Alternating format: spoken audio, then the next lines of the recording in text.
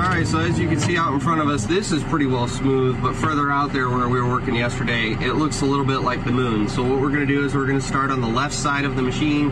Out in the farmer's field, we're going to try to blend everything over to the right, which is our low area, and then we will get it all spread and we'll track it in pretty well, get it flat, and then we'll bring the excavator over and start throwing topsoil on, and we'll come back and slick that off. So that's the plan for how we're going to go about this. I think that would be the most efficient way.